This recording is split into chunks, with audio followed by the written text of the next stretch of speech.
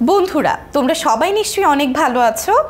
আমরা আমাদের বিগত অনেকগুলো ভিডিওর মধ্যে কিন্তু বাংলাদেশের যে নির্বাচন, ভোটাধিকার, ভোটার কিংবা আমাদের যে নাগরিকত্বের যে বিভিন্ন ধরনের ধারাগুলো ছিল সেই বিষয়গুলো নিয়ে আলোচনা করেছি। আজকে আমরা এই নির্বাচনের প্রক্রিয়াটির একটি সারমর্ম আলোচনা করব, যে এতদিন ধরে আমরা যা শিখলাম সেই বিষয়টির একটি ছোট্ট সারমর্ম।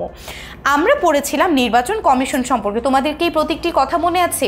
বাংলাদেশের নির্বাচন পরিচালনার জন্য যে প্রতিষ্ঠানটি সব ধরনের দায়িত্ব নিয়ে থাকে তাকেই বলা হয় বাংলাদেশের নির্বাচন কমিশন।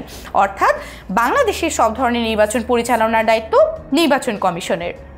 এরপরে আমরা শিখেছিলাম প্রতিদ্বন্দ্বিতা করতে ইচ্ছুক ব্যক্তি নির্ধারিত সময়ের মধ্যে নির্বাচন কমিশনের কাছে মনোনয়নপত্র জমা দেয়। অর্থাৎ ধরো তুমি নির্বাচনে প্রতিদ্বন্দ্বিতা করতে ইচ্ছুক, তাহলে তোমাকে কি করতে হবে? প্রথমত একটি মনোনয়নপত্র দাখিল করা হয়, সেটার মধ্যে তোমার সমস্ত ইনফরমেশন দিয়ে এই নির্বাচন কমিশনে সেই মনোনয়নপত্রটি জমা দিয়ে আসতে হবে। এরপর হচ্ছে নির্বাচন কমিশন নির্দিষ্ট নিয়মের ভিত্তিতে মনোনয়নপত্র বাছাই করবে। অর্থাৎ তুমি প্রতিদ্বন্দ্বিতা করার জন্য উপযুক্ত কিনা সেই নিয়মগুলো অনুযায়ী তোমাকে কি করা হবে? বাছাই করা হবে। আমরা এর আগের ভিডিওটিতে দেখেছিলাম যে প্রতিদ্বন্দ্বিতা করার নিয়মাবলীগুলো কি কি। সেই নিয়মগুলো অনুযায়ী যদি তুমি সঠিক প্রার্থী হও তাহলে কিন্তু তোমাকে তারা বাছাই করবে, এবং যদি কোনো ক্রাইটেরিয়া তোমার সাথে না মিলে যায় তাহলেই তুমি কিন্তু আর প্রতিদ্বন্দ্বিতা করতে পারবে না। অর্থাৎ এই বাছাই করার দায়িত্বটাও নির্বাচন কমিশনের। এরপর হচ্ছে যারা শর্ত পূরণ করছে তাদেরকে প্রতিদ্বন্দ্বিতা করার অনুমতি দিয়ে নির্বাচনী প্রতীক বরাদ্দ দেওয়া হয়।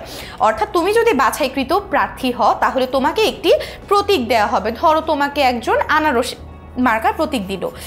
এখন তোমার যে নির্বাচনী প্রতীক দেওয়া হলো আনারস, তোমাকে পরবর্তীতে সমস্ত প্রচারণার কর্মকাণ্ড এই আনারস প্রতীকের হয়ে করতে হবে। অর্থাৎ তোমাকে যারা ভোট দিবে তারা আনারস মার্কায় ভোট দিবে। তোমার যে পোস্টার করা হবে বা প্ল্যাকার্ড করা হবে তোমার নামে, সেখানে এই আনারস প্রতীকটি ছবি সহ দেয়া হবে, যাতে সবাই বুঝতে পারে যে তুমি আনারস মার্কার হয়ে প্রতিদ্বন্দ্বিতা করছো। এরপরে হচ্ছে নির্ধারিত দিনে নির্বাচন অনুষ্ঠিত হবে। অর্থাৎ এই যে প্রচারণার দিনগুলো শেষ, এরপরে কি হলো? আমার মূল নির্বাচনের দিনটি চলে আসলো।